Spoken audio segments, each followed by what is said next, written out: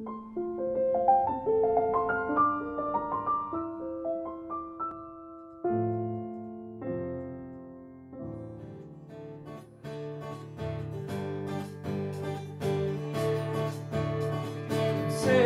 your rule and reign in our hearts again. Increase in us, we pray. Unhail light with me. Come set our hearts ablaze with hope, like wildfire in down every soul. Holy Spirit, come invade us now.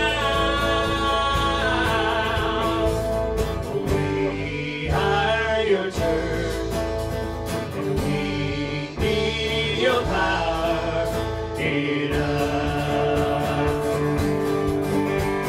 We seek your kingdom first. We hunger and we thirst.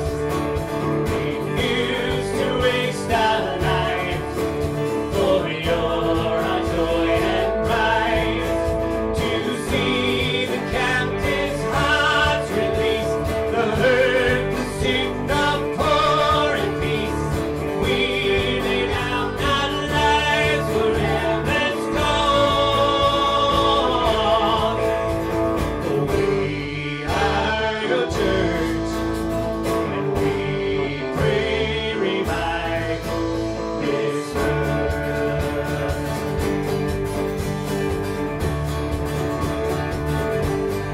Build your kingdom here, let the darkness fear. Show your mighty hand, Lord, heal our streets and lands, and your church on fire. Win this nation back. Oh, change the atmosphere. Build your kingdom here, we pray.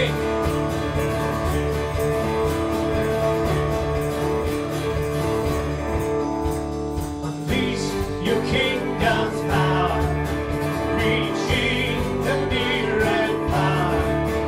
No force of hell can stop your beauty-changing heart.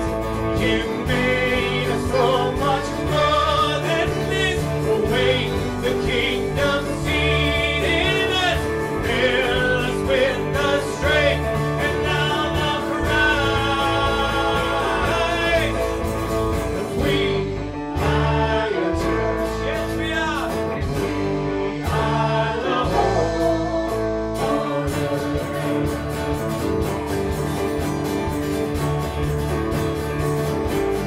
Build your kingdom here, let the darkness fear.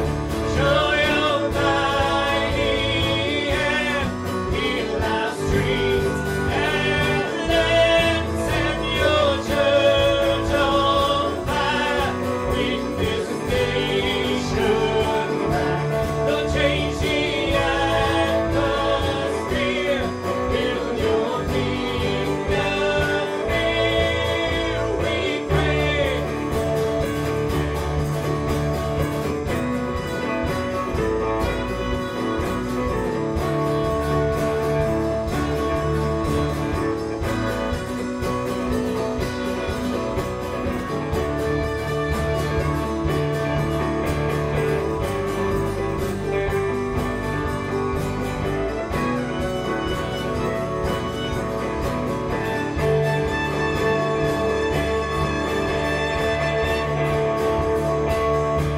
Oh, build your kingdom here, let the darkness fear.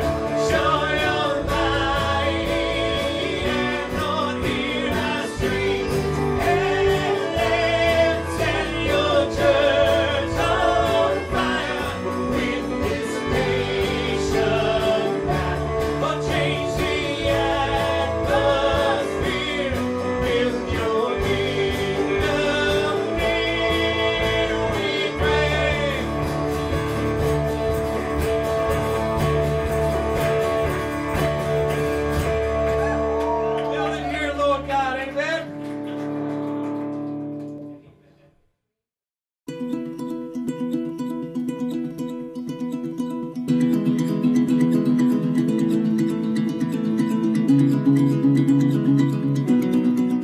morning and welcome everyone. It's so chaotic outside right now, but in here we get to worship an awesome God. 1 John chapter 5 verse 14 says this, "And this is the confidence that we have in Him, that if we ask anything according to His will, He heareth us." So please turn off your cell phones. So settle in. Let's get ready to worship and hear an insightful message. We are so excited that you are here with us today. Yes, we are. How you guys doing this morning? Pretty good? All right. You guys ready to praise the Lord a little bit more? All right.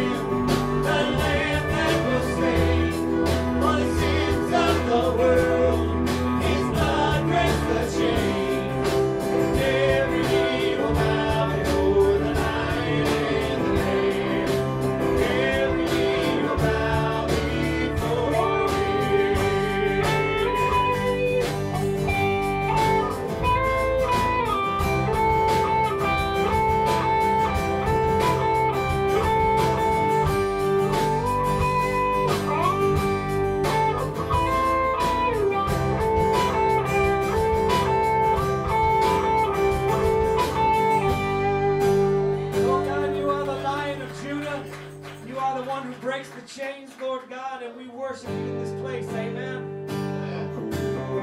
Anybody got any chains they can fight against? Well, I'm here to tell you that God, He's a chain breaker this morning.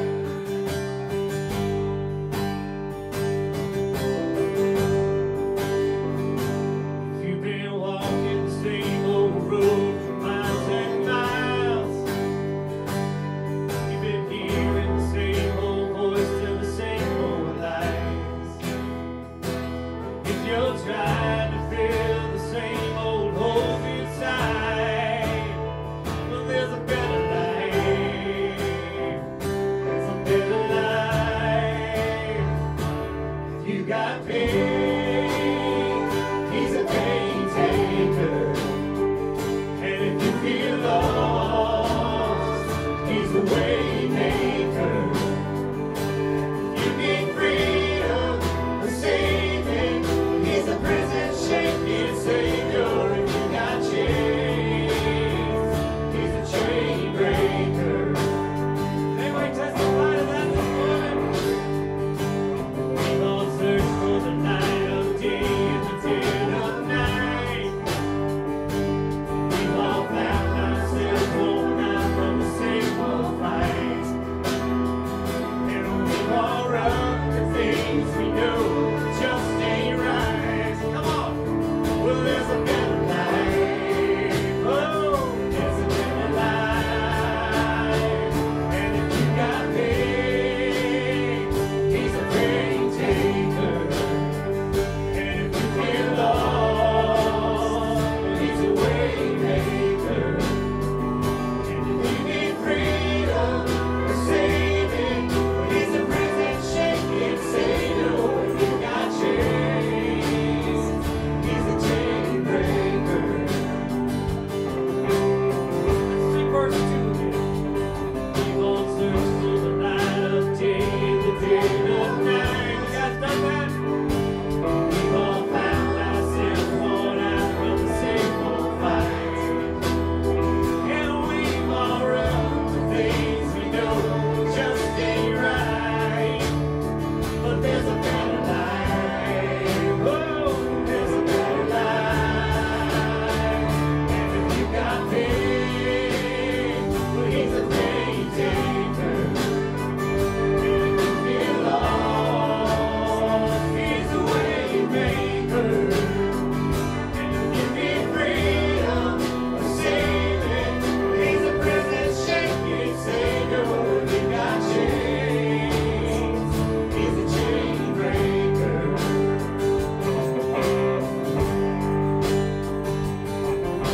You believe it, you receive it, you can feel it. Somebody testify. You believe it, you receive it, you can feel it. Somebody testify. You believe it, you receive it, you can feel it.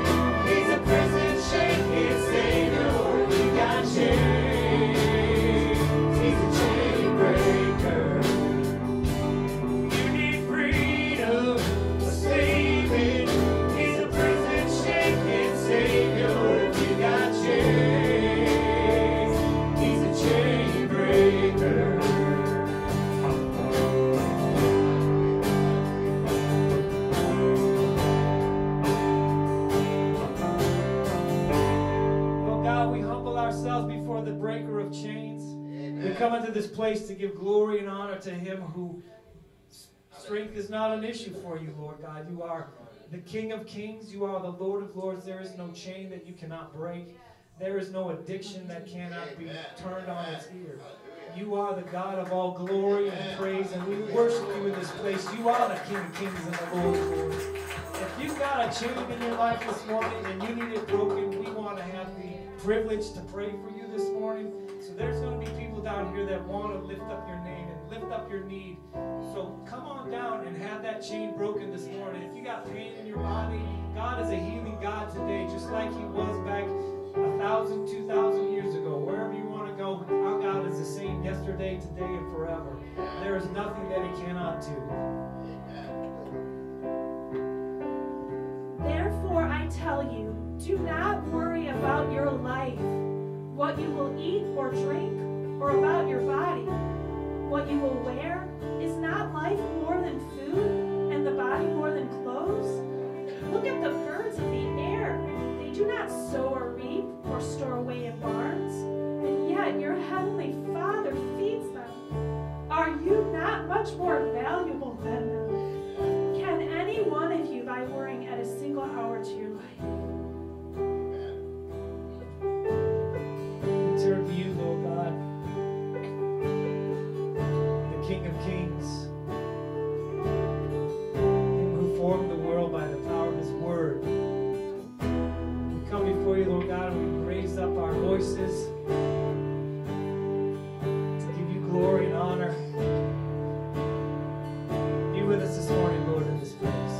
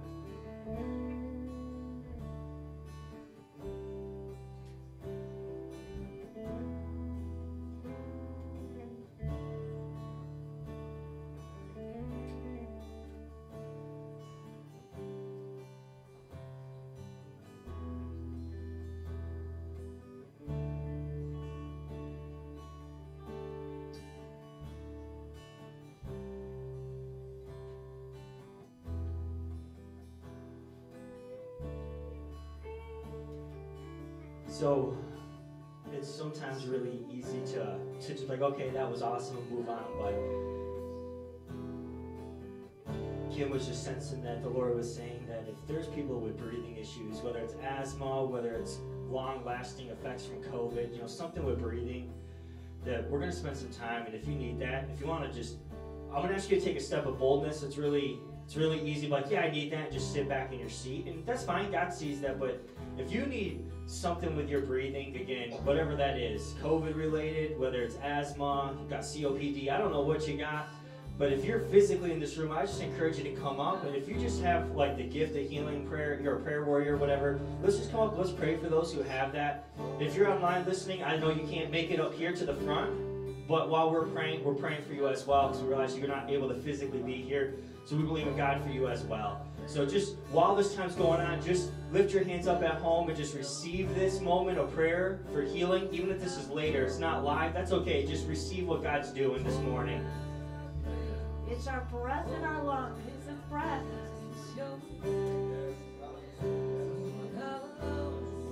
I confirm that. The Lord was also speaking that to me, that He is pouring out His Spirit. He's not dripping it. He's breathing a new life.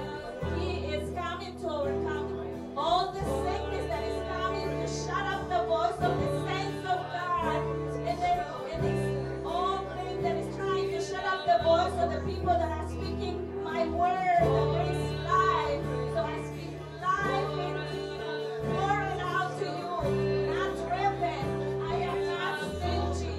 I am pouring down my spirit upon all flesh. So all flesh will glorify my presence and bring it down to you lavishly because I love you, children.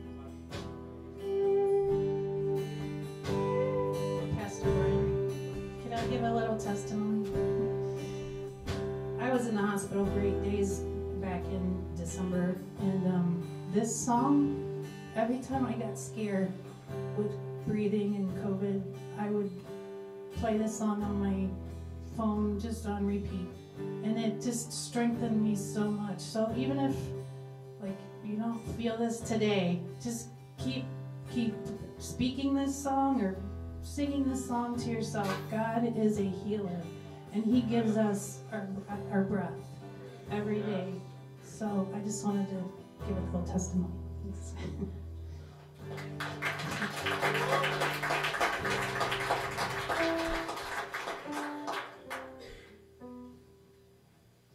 For those who have no idea what's going on, we believe, you guys can be seated for a second, that's fine. You can leave the lights dim though.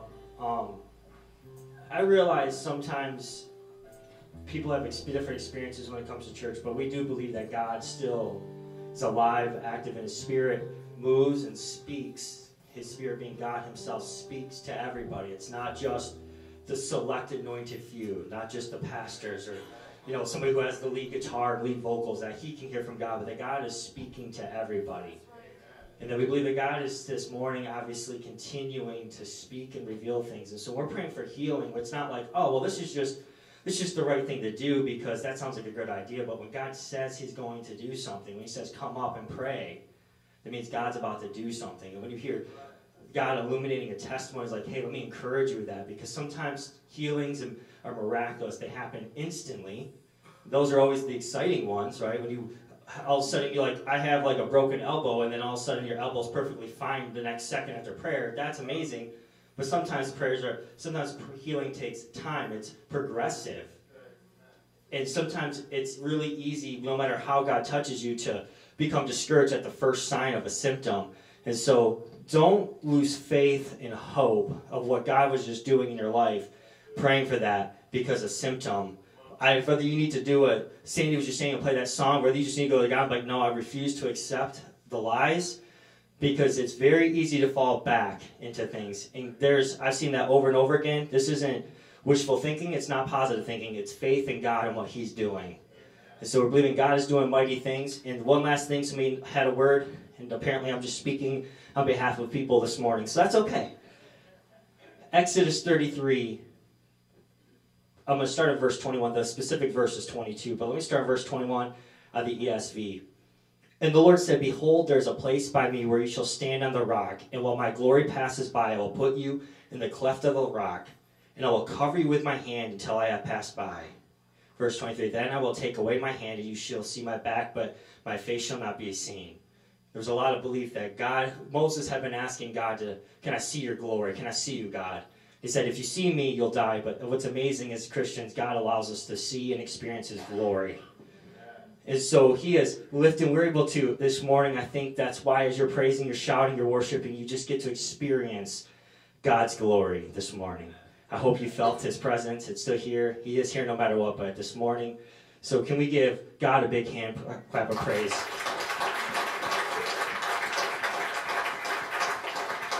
And thank you, worship team, as always. Amazing, awesome job helping us to just seek the face of God this morning.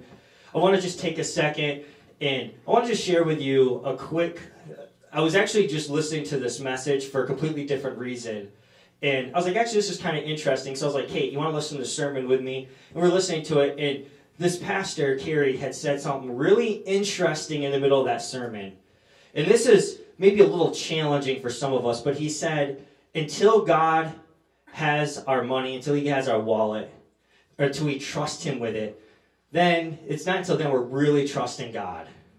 Of course, he says it all fancy, and I'm not going to go and repreach a sermon, but sometimes it's really hard. It's one of the last things we can trust God with, especially today when we see the news headlines and we see oil price, price of oil or gas going up or whatever. But when we trust God with our money, we're really trusting God. And I think that is so true. And so this morning, I'm going to give you an opportunity to feel like I just need to continue to respond to what God puts on my heart with my finances. We're not telling you what to give. We're not putting some crazy weight on you. We're not saying it's free to come in, but it costs you to get out of here. We're just saying, what is God putting on your heart this morning? Will you trust Him with that amount and just follow through it? If you want to do that, there's 3 ways you can give. There's offering envelopes in the chairs in front of you. You can give cash or check that way. If you want to give digitally, you can do that as well. One is you can text SonRise to the number right there on the screen, 833-345-5945, or if you have the app or website, you can go on there and click the donate tab. Even in the future, it doesn't have to be Sunday morning. You can click that, follow those prompts, and give that way. And then finally, if you are a guest here with us this morning, we just want to say thank you for being here and worshiping with us. We realize there's a lot of great churches in this community, a lot of great places to go. We're just glad and privileged that you decided to worship Jesus with us this morning. Hopefully you have had a great experience already. You're going to hear a great word.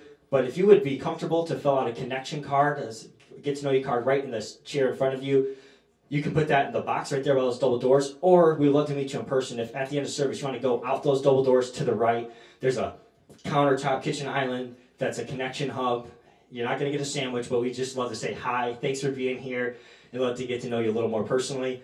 And there's a spot, I just want you to know, if you have any kind of prayer request, doesn't have to be breathing issues, but any prayer request, we would love to pray for you. And that's kept completely confidential. It won't be out on emails or Facebook or Meta or whatever they're calling themselves, Instagram, Snapchat, TikTok, name every social media. It will not be on any of them. You're completely confidential. So love to have a chance to pray for you. And with that, let me pray for the offering, and then this guy who's trying to steal my thunder, he can't do it though. Should have wore brighter yellow or something, that way really stand out. It's already stolen. You'll hear about it. But first, let's pray. Lord, we thank you for this morning for what you've already been doing. We thank you that you have moved and inspired and encouraged and healed, and all these things you're doing this morning. We thank you. And now, Lord, as we respond, not by bribing you or feeling obligated, but out of love and faith, we give to you this morning. I ask that you would bless this offering. Use it to continue to advance your kingdom, the good news, the love of the one true God who says, I'm here for you and wants us to be saved. That people would hear that good news. Their lives would be changed and transformed. Ask that you bless each giver back. Just continue to pour out your love, your goodness, your favor in their life. Bless and reward their generosity and faithfulness, Lord. We ask this in your name, Jesus. Amen. And with that, can you give a warm welcome to Miss Erin as she talks about Buddy.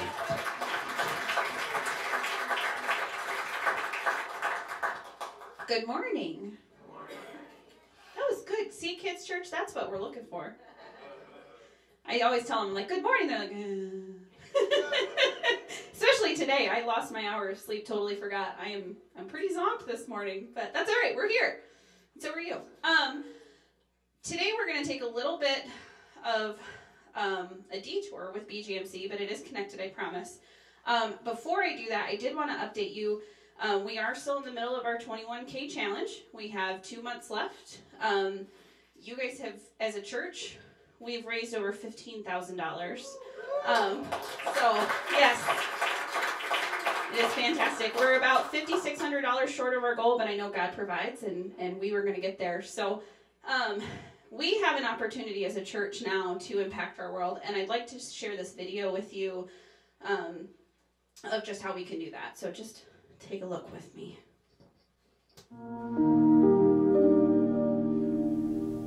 На даний момент я статус біженця маю. Це дуже важко психологічно.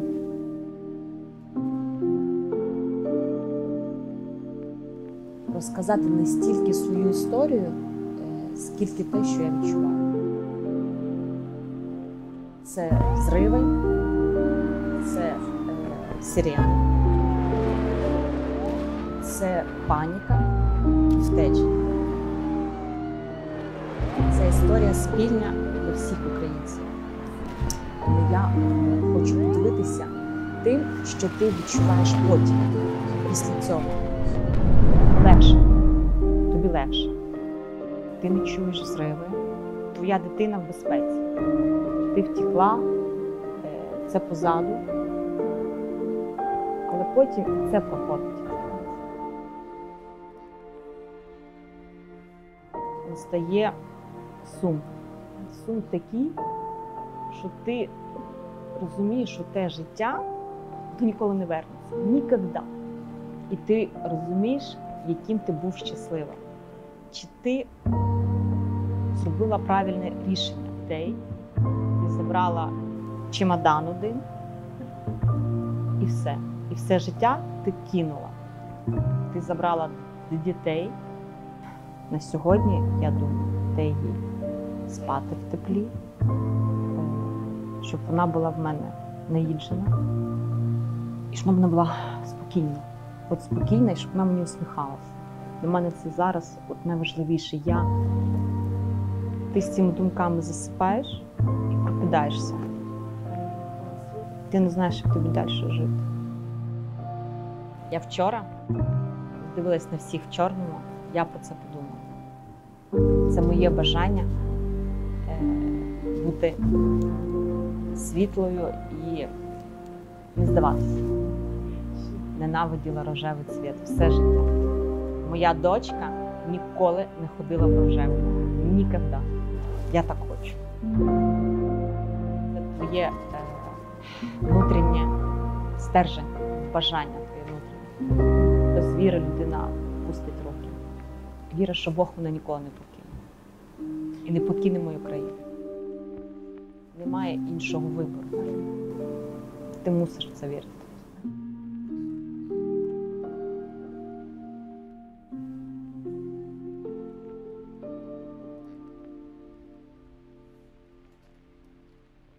That video is of a refugee from the Ukraine crisis. Her name is Irina, and she was separated from her husband, who was forced to stay behind and fight for the Ukrainian army. She and her daughter were able to get out of the country, and Convoy of Hope was able to give her the ability to contact her husband, let him know that they were safe, and also provide resources for her when temperatures are in single digits at night, and her daughter as well. But I love her faith. At the end of that, and I know it's a little hard to read, and we'll put that up on our SonRise page if you guys want to watch that again or share it. But she says, belief is a feeling that God will never forsake me and my country. I have to believe in this. I have no other choice. And it's hard to put yourself into that crisis when we're, at home with our and wives, with your husbands, with your children. And all of a sudden, in a blink of an eye, she has to pack up her child, her suitcase, leave her husband behind, and just walk and find a place to go that's safe. It's unimaginable, just trying to figure out and putting yourselves in their shoes. I'm thankful for my bed and my warmth. And I pray that we never have to go through that ourselves. But we are being able to partner with BGMC to give funds to Convoy of Hope that are going directly to Ukraine. This is an update from Convoy of Hope. This is from Friday. They said 2 truckloads of relief supplies were loaded at Convoy of Hope's World Distribution Center on Friday morning. Airlink, a nonprofit partner with Convoy for this crisis response, donated their service to provide transportation of 60 pallets of relief supplies, which will arrive in Europe to support refugees. The stories of the Ukrainians are telling when they come over the border are getting increasingly worse every day. And this is from one of the service teams there. They said the other night, over 20,000 people came through one border crossing alone during the overnight hours. A lot of people have the 1,000-yard stare, and when they come across the border into Poland, they have no idea what kind of impact this is going to do to them. They are saying that this is the greatest migration crisis in the history of Europe since World War II. So, as a church, we would love to be able to help in every way we can. I know a lot of people are looking for options of what can we do. Even Dress a Girl is looking at how can we donate some of our dresses to some of these girls over there to at least get them some warm clothing. So Buddy gives us that opportunity. And he's just a little wooden creature here, but knowing that it could possibly give somebody a warm meal, or it could give somebody just a safe place to be, is an incredible feeling, and it makes our world just a little bit closer to theirs. So, that being said, I was told by one of our kids to do spring versus fall, but then I was told by an adult that seemed cheap, so I stacked it in our favor. So we're going to do adults on the blue side and kids on the green side. If you'd like to donate to BGMC for it to go to Convoy of Hope for the Ukrainian people, you can go ahead and make any kind of check or anything out to SonRise Church with BGMC in the memo. Anything that's collected today will go straight to the Ukrainian crisis. So, all right? You guys ready? Okay. Here, Ariana. It's heavy, I promise. Oh, you already got one? Well, then, I don't know. Here, you got one too.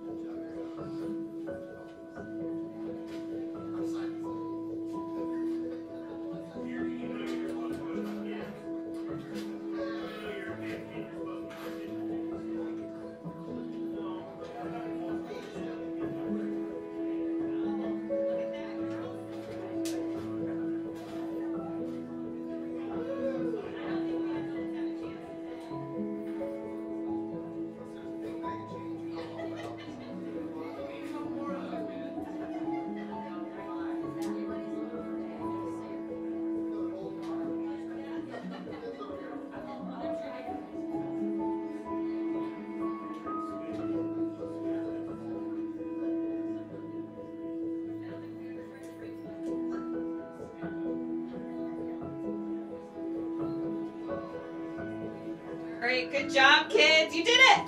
Woohoo!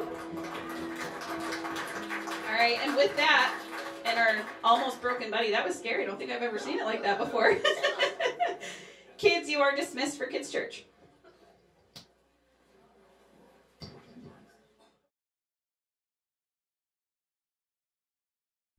Hey church, VBS is coming up in a couple months, but in a couple weeks, we will be having our very first trivia night for 2022.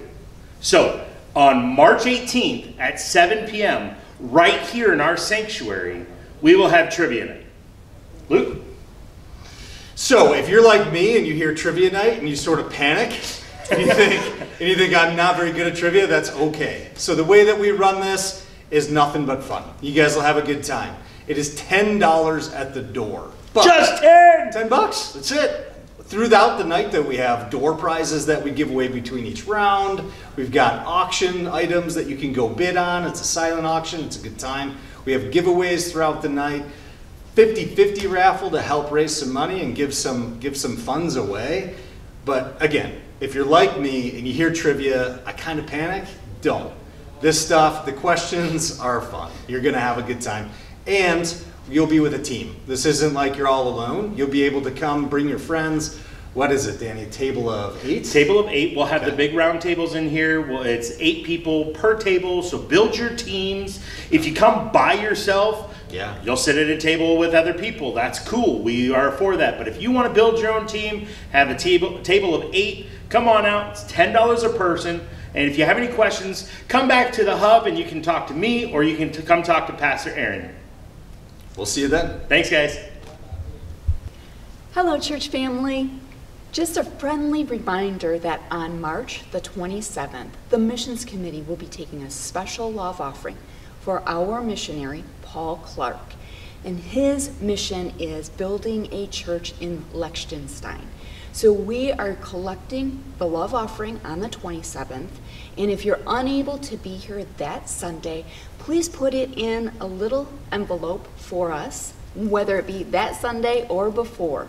Just designate it on the missions line, whether it's for Paul Clark, or just Clark, maybe even love offering.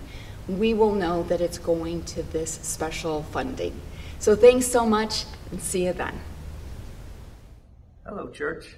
I'd like to give you a special invitation to attend the Praise and Worship Night this March 27th at 6 p.m. It's going to be an opportunity to dig a little deeper, to press into what God has for us, and to, with God's help, give the devil a black eye. We're going to raise the roof off this joint. That's the plan. So join us March 27th, 6 p.m. Thank you.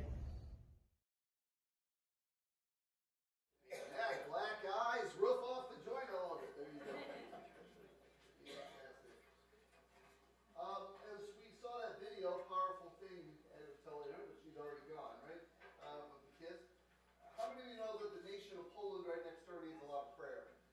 I know, I haven't turned it on yet. Thank you. Poland has been taking in a vast majority of the refugees that have come out of the Ukraine, and in all the wonderful wisdom of idiotic multinational governments, the EU has decided to sanction them, I guess because they didn't take in the Muslim refugees before. Instead, they're taking in their neighbors. So yeah, that's bad. So let's stack insult on injury in the nation of Poland, but they are, despite the sanctions, continuing to open the borders to their neighbors, the Ukrainians. So they definitely need prayer. I know my extended family has a good chunk of Ukrainians in it, and they're all pretty concerned about the things they're hearing come out of home. Let's go to the Lord in prayer. Lord Jesus, we thank you that we could gather together today, that we could pray, that we could worship, that we could be challenged. Those are all good things. I ask you that you'd help us. We're going to do something maybe a little bit different this morning, and I just ask you that you would give us your guidance and help us to all take something out of it, Lord, that we can actually practically put to use every day in our lives. In your mighty name, amen. How many of you would like to be able to do the things that you're trying to do? Have you ever had to do something that you didn't really know how to do very well? Was anybody a witness to that? A couple times. I saw a great video the other day. I was just flipping through. Like I said, I don't have any normal TV. I watch a lot of YouTube, which means I have a very fractured, media experience. But I watch these guys. How many of you have ever played airsoft? I know some of our youth have, right? And you're out, yeah, and you're out there with your airsoft gun. So it's all these gamers, all these young men gamers that were standing an airsoft match against two ex-SAS officers from the British Army. How many of you know that these guys figure, we got you outnumbered, we got all kinds of airsoft firepower, and they're out in there's some set of buildings that they're fighting in. And you're watching this video, and these SAS guys are just cleaning their clock. I mean, these guys are figuring out how to get the little BBs to go around a corner. It was the wildest thing. This guy keeps doing this and picking off somebody you could barely see on the camera. And it was like they just could not. They were trying to mount these assaults, and these guys were just cutting them down again and again and again. All of a sudden, these gamers started to think they knew less than Call of Duty could teach them. Right? So, I mean, you have two guys that know, they've actually trained, they know how to handle a military problem versus, would you like to have two Marines standing against them, Chris? It'd be kind of fun, wouldn't it? You know your stuff, right? So now we've been talking about this idea of discipleship. Again, what makes discipleship harder? What makes discipleship easier? And finally, last week we talked about making a choice. How many of you would like to actually kind of know what it is you're choosing? I'm going to be a disciple. What does it look like? Am I going to be this guy with an airsoft gun? You're going to hand me my airsoft Bible and I'm going to run into the world swinging around and hope to do my best? Or are we actually going to have some sort of marching orders? That's what we want to talk about today. What it looked like when Jesus actually started this process of discipleship with those that he gathered around him. And I'm going to ask you first to turn to John, the 5th chapter. John, the 5th chapter. And what I want to do is actually start in the very beginning of this process and start looking at the original model. Can we? John 5. 19 through 21. Then Jesus answered and said to them, most assuredly, I say to you, the Son can do nothing of himself, but what he sees the Father do. For whatever he does, the Son also does in like manner. For the Father loves the Son and shows him all things that he himself does, and he will show him greater works than these, that you may marvel. For as the Father raises the dead and gives life to them, even so the Son gives life to whom he will. Now, I want you to think about that. We'll have another verse a little bit like it in a moment. But think about that for a second. How many of you have ever considered that Jesus, in his own mind, was a bit of a disciple? I know, you can look at the Bible and say, well, Pastor, it never says, I am a disciple from Jesus. You're right, it doesn't. But what do you see here? Jesus is the second member of the Trinity, God the Son. How many of you think that as God for all eternity he can do what he wants? He could come and live large and do it his way, and yet he says, listen, everything you watch me do, I do what Dad did. I learned from his choices, his value, his model.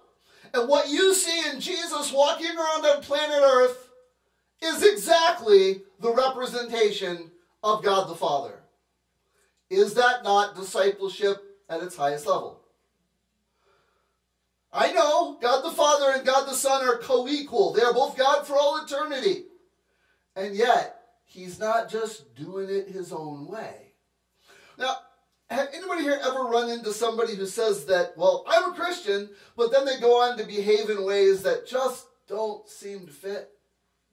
It's kind of like Sesame Street. One of these things just doesn't belong here. And you go, I don't get it. No, we can all be judgmental about that. That's not my point. I'm not trying to go to somebody. I'm just saying you watch behavior and you go, okay, this doesn't even seem to be a good human approximation of Christianity, let alone anything that's remotely biblical.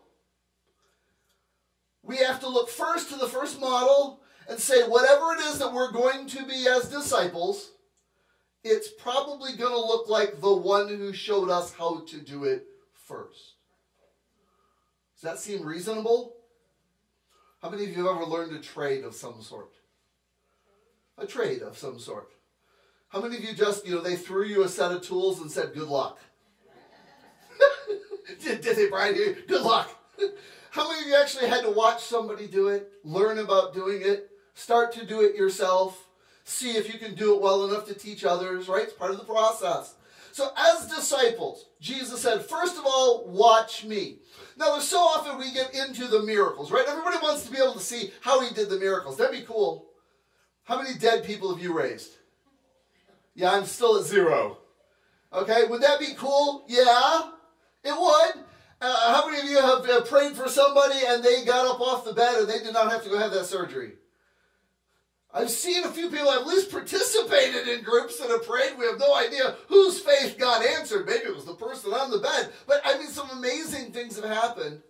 Isn't that something fun to be able to do?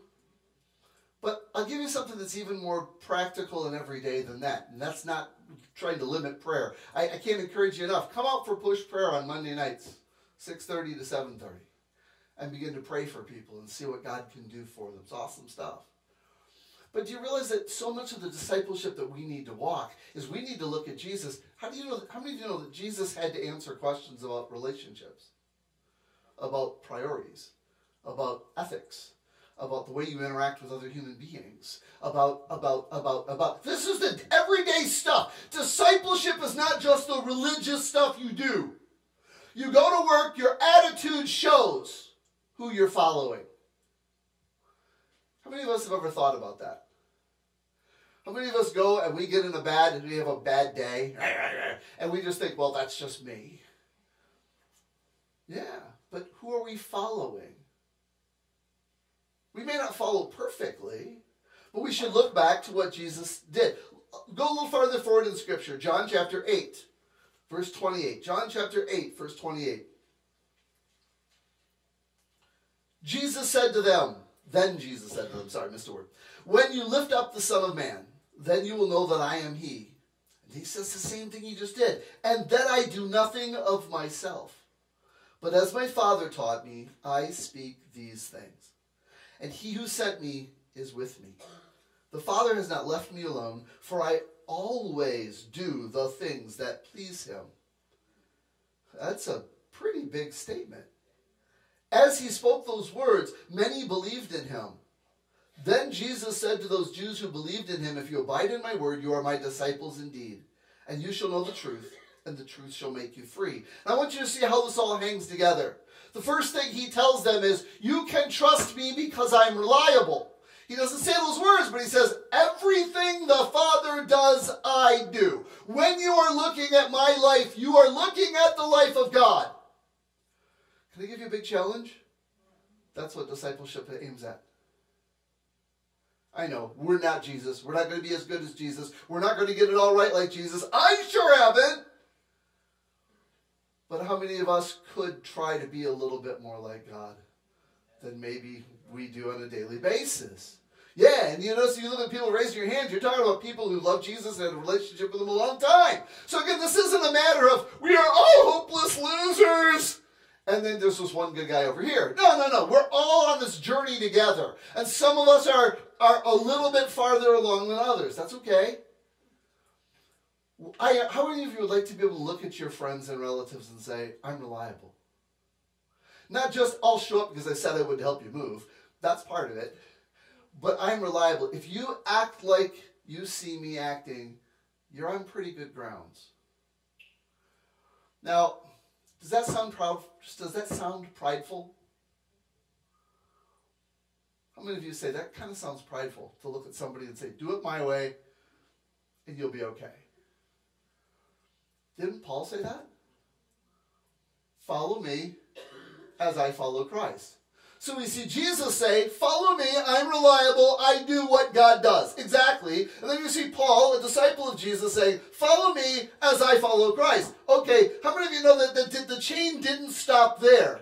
The people that Paul treated should have been able to say, follow me as I follow Paul's example, as he follows Christ, as Christ follows God. The train is all linked together. Just because you're not the engine doesn't mean you're not part of the journey. So first of all, in John 8, we see this idea of reliability.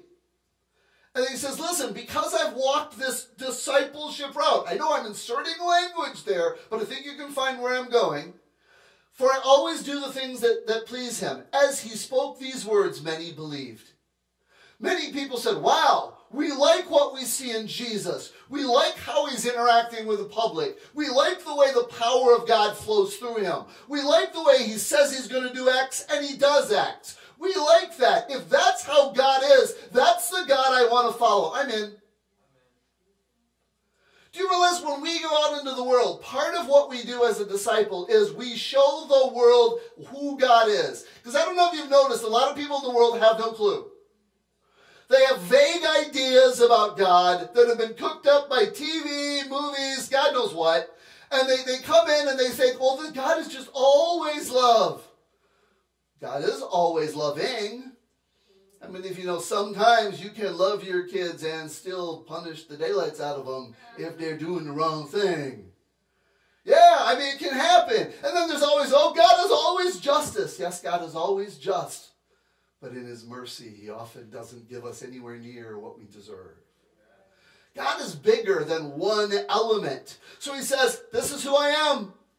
They believe. And then he says, if you abide in my word. What does it mean? And this is not mainly a sermon about reading your Bible more. But how many of you know what abiding in the word of God is?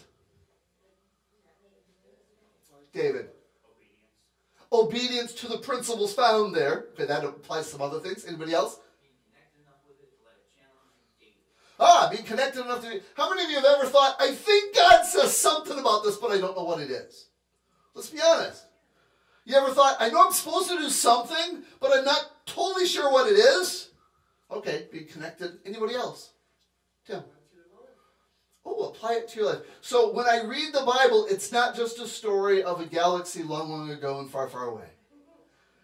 It's meant to be something that, might actually have to do with the people, the relationships, the situations I'm in right now. What does the Bible say? Now, I will guarantee you, the Bible does not tell you whether to choose the Wheaties or the Fruit Loops. I mean, don't tell me. The Bible says that your body is the temple of the Holy Spirit and that the Wheaties are better. Stop. Okay? The Bible does not literally answer every single question of your day. Go left or right on the road. But it sure gives you an idea how your attitude's supposed to be while you're choosing left and right. And out the window is probably not part of it. Apply every day. If you abide in my word, if you're daily connected to it so that you know how to apply it to your life, and you start seeing God do this, obedience to the principles. Good! You are my disciples indeed. Okay, so here's a point. I don't think I've done this in a very long time. This is the teacher in me coming out. But I'm going to get a board. And there's a reason for this board. Not because you want to see my writing. My writing is illegible, okay? It is what it is. I'm going to try to make it a little bit more legible today. Abide in the word. The reason I'm doing this is, when I'm done, as an act of odd commitment, how many of you have your phone with you? Is it a dumb question? How many of you left your phone at home on the nightstand? Yeah, right. One did? Hey, 2 or 3 of you did. How many of you have it with you? You got it somewhere. It's in your purse, it's in your pocket, it's in your coat. Okay, when we're done, I want you to come up and take a picture of this. You can use the picture for one of a few things. You can say, this man has the worst handwriting on the planet. And now you'll have evidence of that. My pastor actually has the worst handwriting on the planet. You can have a good laugh out of it. On the other hand, maybe you'll be able to read it and you'll actually have some notes to take with you. Here's one thing that disciples do. You want to be the British SAS guy and not the crazy airsofter running around getting slaughtered? Abide in the Word. That's the beginning of that process. And when you do that, the truth shall set you free. If you don't know the truth, people say, I believe in the science. I'm not anti-science. Science is cool. How many of you love the way that science can figure some stuff out? You go, wow, that is so neat. Science is cool. How many of you know science is done by scientists? And scientists are human beings. And they have a desire for job promotion. They have a desire to get funded. They have a desire for all that. They're not bad people. They're just like you and me. And sometimes they kind of extrapolate and exaggerate about facts. I know, crazy, isn't it? Absolutely crazy. I heard somebody actually say, I thought this was hilarious. All of the world, and again, I'm not somebody that's saying the world isn't changing, but how many of you know that climate scientists have a current 0% accuracy rating on all of their predictions? 0. If you go back as far as 1972, they said an ice age was coming and we're all freezing to death. And now, 50 years later, we're all going to parboil off the planet for global warming. They have no idea. They're smart human beings. I'm not saying they're not. But they currently have a 0% accuracy rating. The truth shall set you free. You have to dig. Third scripture. We're getting there. John 13, 12 to 17. Jesus is going to start this command process and saying, what you're seeing in me, you need to do. This goes from model to command. John 13, 12. Says, so when he had washed their feet, taken his garments and sat down again, he said to them, do you know what I have done to you? Now, anybody here, and I'm not suggesting it, we're not planning to do it at the end, don't worry, I'm not going to take off my shoes. Anybody here ever been in a foot washing service? How many of you you've never done that, never been in one, never heard about it, rather not? Okay. It's a little different. You know, it's odd. It's not really that hard to wash somebody else's feet. It really isn't. I mean, I suppose if they had really bad gym shoe foot, it'd be a little harder, but hey, at least you'd be making it better. You know the hard thing about a foot washing service is having your own feet washed. It's a really strange process. You think, oh, this is easy. What's it going to tickle a little bit? It's actually emotionally kind of hard to sit there and watch somebody do that. Now imagine having the most famous, influential person you can imagine. I don't know who that is. For you, that might be a leader, that might be an athlete, that might be a music star. I don't know. I don't know who fits in your really cool person, line. Imagine them coming and cleaning your room, washing your feet, fixing your car. Would you feel a little strange? That's exactly the emotional impact with these disciples sitting around with their master, and he washes their feet. And then he says, do you know what I've done to you? You call me teacher and Lord, and you say, well, for so I am. If I then, your Lord and teacher, have washed your feet, you also ought to wash one another's feet. For I have given you an example that you should do as I have done to you. The key truth in discipleship is that you should do what God has done to you. So, what has God done for you?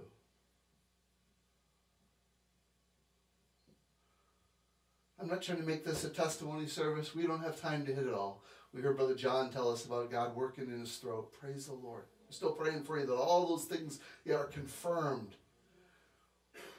What has God done for you? Aaron, forgiveness. What has God done for you? Healed us. Give you life. Save your life. Given you family. You know, maybe sometimes we need to stop and think a little bit more about it. Yeah, God's done a lot. Most assuredly I say to you, a servant is not greater than his master, nor is he who is sent greater than he who sent him. If you know these things, blessed are you if you do them. So we look at the example of Jesus Christ first, who was a disciple, a perfect disciple, if you want to use that term, of God the Father, the first member of the Trinity. He did what God did. You see Jesus get in a Pharisee's face? God would have done that. You know, you see, how many of you are glad that there's a spot for that somewhere? You know, there are sometimes people you got to get in their face. Okay, and if you see Jesus raise the dead and interrupt a funeral, that would be really cool to do. Would it? Do we believe it can happen? Or do we read the book going, long ago, the fairy godmother came. Jesus had the understanding that God created life. What's the big deal about restoring life to a dead corpse? Nothing really. Okay.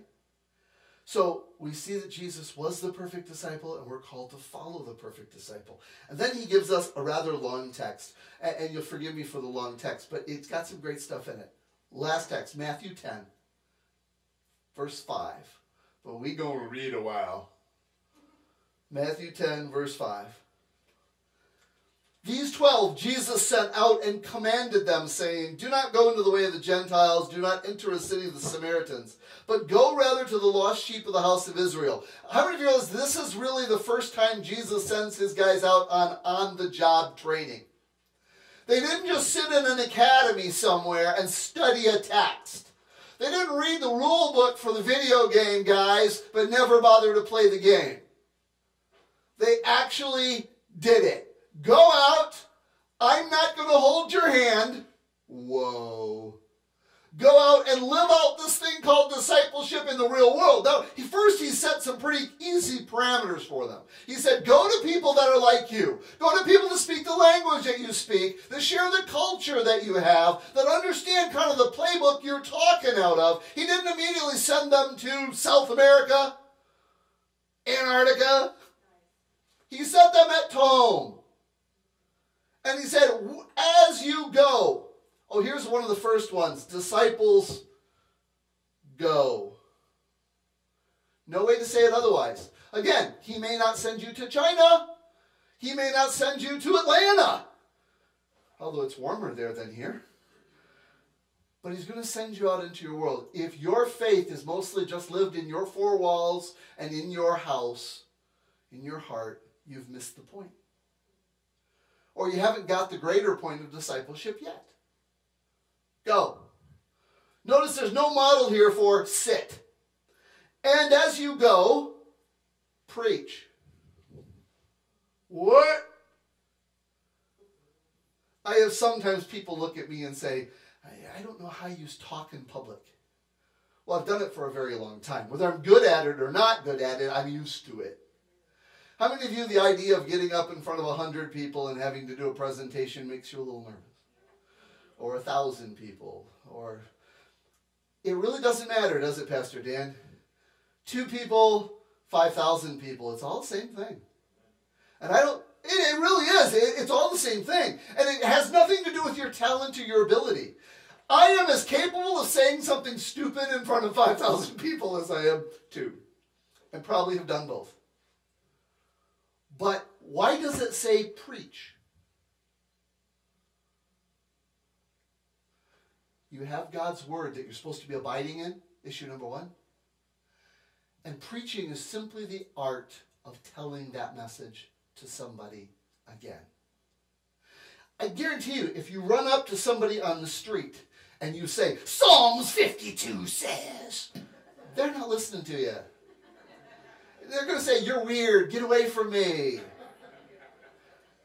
But if you have a conversation with somebody and some principle from Psalm 52 pops into your brain, and you start saying, you know, it's really interesting, I read once, and you start telling the story. You realize you don't always have to quote it. You don't always have to get the biggest one full of dust and shoo, to impress somebody. Just tell them what you know. And that really is the art. Yeah, there might be more to public speaking than that, but preach. Go preach, saying. It even gives you the beginning of the sermon. The kingdom of heaven is at hand. The reason you listen to the word is because you believe the kingdom of heaven is at hand. The reason you preach the word is because you believe that the kingdom of heaven is at hand. If God is long, long ago and far, far away and hasn't had anything to do with your life today, you're never going to preach to anybody. Because what would it matter? How many of you have ever been pinned into a long discussion of ancient history with Pastor Jeff? Please don't, Danny. Yes, I have. Most of you know, right? I mean, why? Because you don't care what the Romans did 2,000 years ago. You don't care. And that's fine. I'm weird. It's the way it is. One of my brother-in-laws is actually an ancient history PhD candidate. I've had some fascinating conversations with him. He has to put up with it. He's family. Go! Preach! The kingdom of God is at hand. Then it goes on. These are toughies. Heal.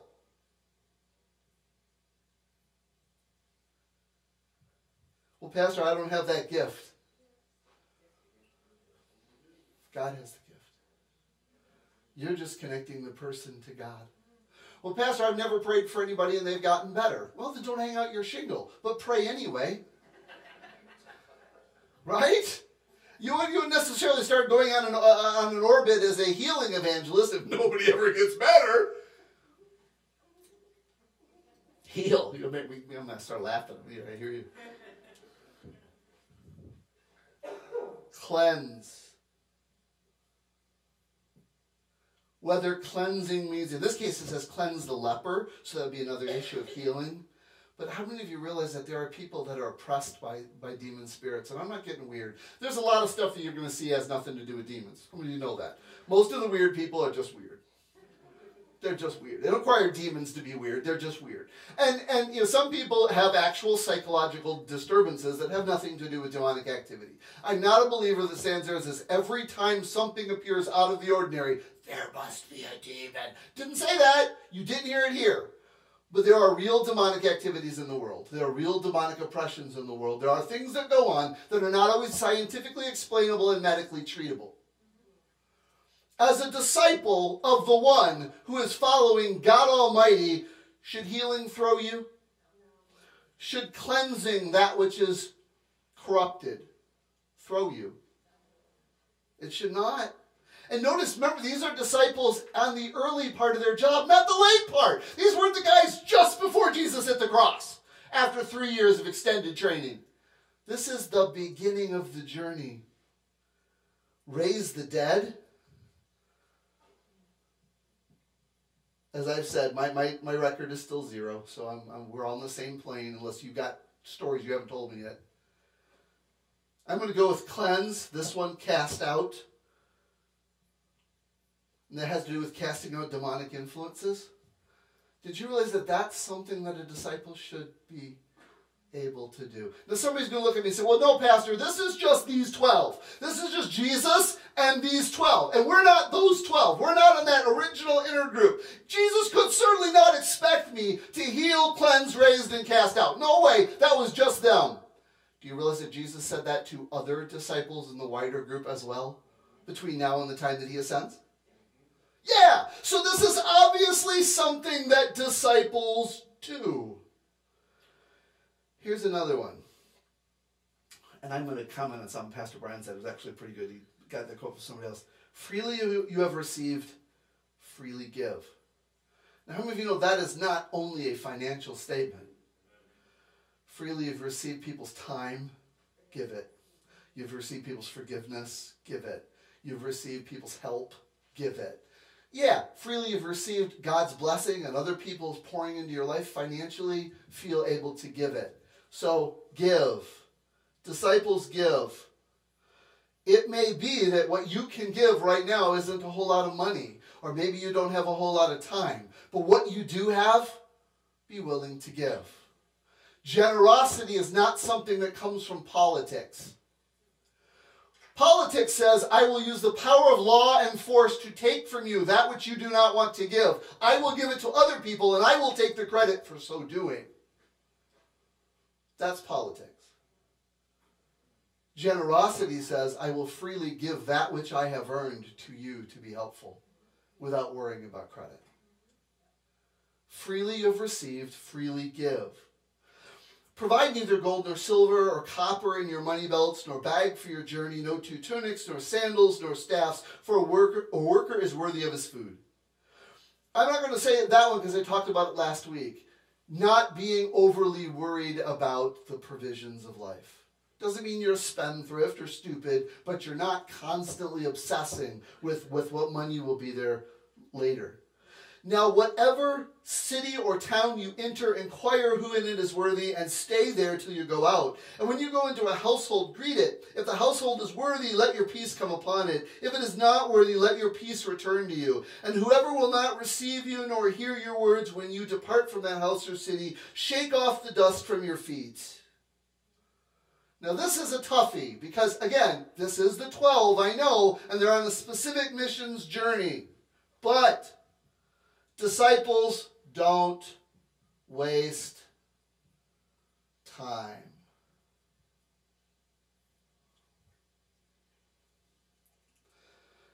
How many of you here probably have an advanced degree in time wasting, just along with me? Now, here's the funny thing. Of the people you just saw raise your hand, a lot of them are fanatically busy people. They're not lazy. Wasting time doesn't necessarily mean that you're just sitting there doing nothing because you don't care. You can be doing a lot of things. Have you ever helped somebody and realized as you're doing it that you're wasting your time? Have you ever given money to somebody that got the will work for food sign and you know they're not? And you give it to them and you realize you're wasting your time? That's right. How many of you understand that God has sent us into this world to represent Him? And while it is wonderful and noble to help somebody, there are limits to all things. And sometimes it's time to move on. Part of growing up as a mature individual is learning when that time is, isn't it? Part of us as a disciple is, I don't want to waste the time God has given me. I only have so long to pray. I have only so long to preach. I have only so long to interact with anybody. Now, I don't want to go too far on this. If you're younger, admittedly, the odds are in your favor. How many younger people do we have here? Now, notice I'm being really easy. You might say, I'm 47. I'm young. Good!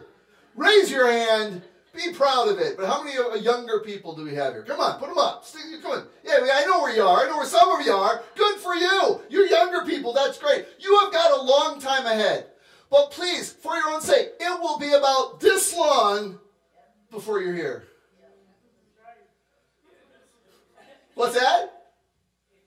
Somebody says, yeah. It doesn't take very long, right? Boom, you're there. And you go, what happened? And you can't ever get those times back. And I'm not bad. I don't feel like decrepit or anything. I mean, I might look it. I don't know, but I don't feel it. But at the same time, I realize that there is less time ahead of me now than there is for you that are younger. Don't waste time. Have fun.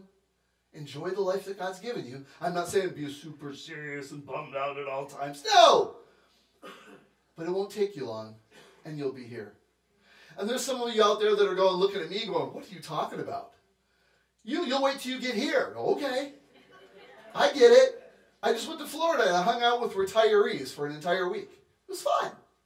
I'm not that far from it. Don't waste time. Oh, well, thank you, Pastor Danny. You're a kind man. All right. Assuredly, I say to you, it will be more tolerable for the land of Sodom and Gomorrah in the day of judgment than for that city. Behold, I send you out as sheep in the midst of wolves. Therefore, be wise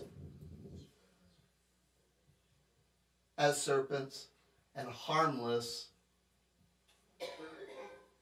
as doves. A disciple tries to think about how to use the knowledge that you have.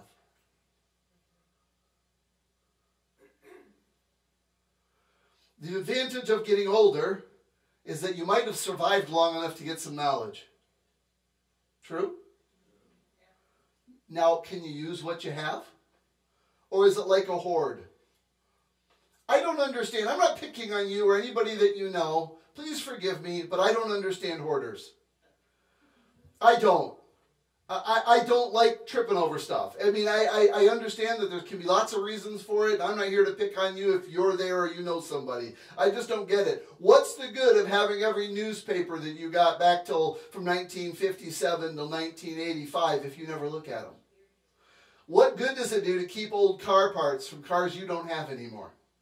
What good does it do to keep, the lasagna you made 47 years ago? Get rid of it! Get rid of it. Be wise. Use your age to advantage. I got to say this. I'm going to get in trouble. Well, suck it up. Yeah, I know. That's next. I'll get there. Wise. Folks that are like me, a little older, you can retire from your job. You can't retire from Jesus. If you're retiring from Jesus, you've done it wrong. Well, I don't go to this time because there's too many kids there and they're loud. Go there anyway! Amen. Why? Because kids need what you have. I know, it's annoying. It can be difficult. They can make it hard to hear. Our ears aren't as good as they were. Mine aren't. And it gets annoying when there's a lot of blah, blah, blah, blah, blah. Don't bark at everybody all the time. Get off my lawn. Stop it. Stop it. Yes, teenagers might be sometimes a little bit of a stress for those of us who are older. Sometimes. It's been too long. They're not that old. Anyway, how many of you know? And I run into this all the time. I know my parents have said this. And if you're watching online and you know my parents, just deal with it. But my parents have said so many people they know, they go to Florida and they just don't go to church for 5 or 6 months a year because they're in Florida. You're on vacation. Yeah, stop it. Be wise. Be involved. Second, harmless. How many times do we not act in a harmless way because we really want to get that last dig in? You don't have a right. Did I just say that? Neither do I. You don't have a right. Yes, you might have been hurt. I don't deny that. You probably have been hurt because we live in a real world that says hurtful, mean things. And people have treated you wrong for their own benefit. And that's bad on them. Don't be as bad as them. Be as harmless as doves. You may have to say things out of wisdom that can be painful. Have you ever heard of the saying, speaking the truth in love? Find a way to make it harmless, shall we? That would be beneficial. But beware of men, for they will deliver you up to councils and scourge you in their synagogues. You will be brought before governors and kings for my sake as a testimony to them and to Gentiles. That stuff's happening in the world right now, folks. But when they deliver you up, do not worry about how or what you should speak, for it will be given to you in that hour what you should speak. It is not you who speak, but the Spirit of your Father who speaks in you. There's one. Trust. Don't say, I can't talk because I don't know what to say. Open your mouth. Put some voice to it. And trust that the word that you're in is going to come out when the Spirit needs it to. Now, brother will deliver up brother to death, and a father his child, and children will raise up against parents and cause them to be put to death. And you'll be hated for all by my name's sake. Oh, Pastor, you're so cheery. We'll get there. Hold on. But he who endures to the end will be saved. When they persecute you in this city, notice that's a when. It will happen. When people don't like what you're saying, flee to another. For assuredly I say to you that you will not have gone through the cities of Israel before the Son of Man comes. A disciple is not above his teacher, nor a servant above his master. It is enough for a disciple that he be like his teacher. Be like Christ. Now, do yourself a favor. Don't be like the internet Jesus. Don't be like the Wikipedia Jesus. How many of you know that a lot of people have boiled down Jesus into something that was far less than he really was? Be like the Jesus that's revealed in the Word. And if you say, well, I don't understand enough, then back up into the Old Testament, because he said, what I've seen the Father do, I've done. Fully. Get the picture of who he is. Be like your teacher. If you're called into an airsoft match with two former SAS troopers, know your stuff. What's that? Take Chris with you. That will help. You want to be an individual that says, I know what I'm supposed to do. Here's some of it. Abide in the Word. Remember what God's done for you. Know that you'll have to go out of your comfort zone. Know that you're going to have to talk about God. There's no vow of silence for disciples. You may be asked to bring God's power of healing, cleansing, raising the dead, or casting out demonic influences into your life. Expect that that's a real possibility. You're going to have to be generous. Don't waste time. Become wise. Work at being harmless. Trust God and be like your teacher. Now, how many of you on that list, there's something you can work on? Now, I would be a little nervous if you were sitting in this room and going, I have no idea what you're talking about, Pastor. I have got all these mastered. Good for you. But I'm guessing that just like me, there's a few there that you can master. Yeah. Start there. Would you bow your heads with me this morning? Lord Jesus, I realize that the things that I have written on this whiteboard are not anointed or specific, other than the fact that they come out of your word. And because they come out of your word, Lord, this is practical stuff that we can do. Now, Lord Jesus, I have to admit, we have some of us here who have preached. We have folks that have been pastors and missionaries and served in various evangelists and done great things. We might say we've already preached. God, you didn't call us to just do it professionally or just do it for a time. You call us to be people that can speak your word. So God, I pray that we will be. Lord Jesus, I remember the days in school when my daughter would be approached and thrown into arguments for people that didn't believe you. And at that time, she could stand her ground and preach the word. It doesn't matter how old we are. It doesn't matter what our training was in college or life. We should abide in the word. And God, I think a lot of us as believers, we like the idea of being healed or knowing that God's power is there, but trying to be Johnny on the spot, Susie on the spot, and figure out what healing, cleansing, casting out demons really looks like. God, it's part of discipleship. It's expected. It's normative. Lord, we can all learn to be wise. We can all ask that you shave off the rough edges and help us to be harmless. God, I ask that you touch us. In the end, God, I ask you that you would help us to be like Christ. Lord, I mentioned Paul's statement, follow me as I follow Christ. God, I wish I could always say that with great confidence about myself. I have to admit there are places in my day and in my life that I wouldn't want anybody to follow me into. But Lord Jesus, that's why it's a journey. That's why discipleship isn't a magic pill we take and we're all better now. It's a journey. So God, wherever we are today, let us step out. Let us do this thing. And we're going to talk about some of these things as we move forward. And Lord, you're going to help us learn how to do them. Lord, many of us already raised our hand and said, yeah, there's something on this list I'm not particularly good at. Okay. Let us start with that one. And Holy Spirit, if in that verse, that passage in Matthew, you said that we didn't even need to worry about the words we were going to say, that the Holy Spirit was going to speak through us, then Lord, we don't need to worry about how all of that's going to be. Let us start with what we know, as little as it may be.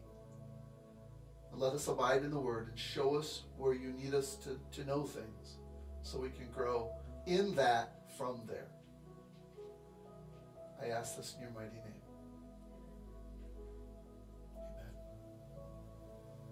Now, Pastor Doug is going to, and team, not Pastor Doug solo, Pastor Doug and this great team are going to give us a final piece of music. I told you if you had your phone, I'm guessing because I see what a lot of you post on Facebook, that you figured out how to use the camera on your phone.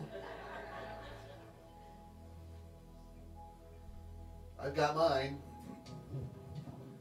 Come down and take a picture of it. Then you can't say, well, I forgot. You may forget every dumb story I told.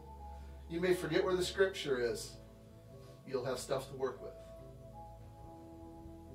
Pastor Doug.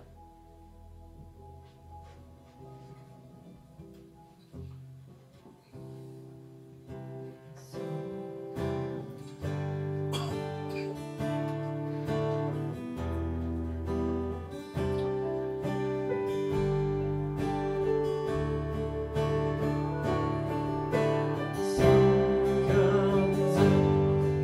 a new day.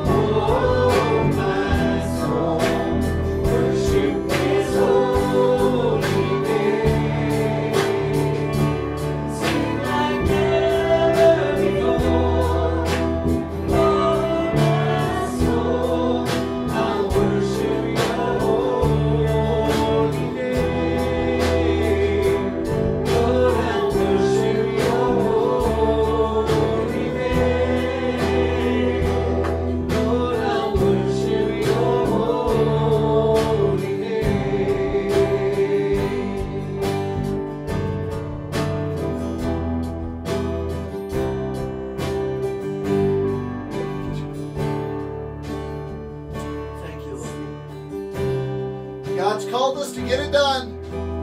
Amen? Called us to get it done. Let's go get it done. God bless you today.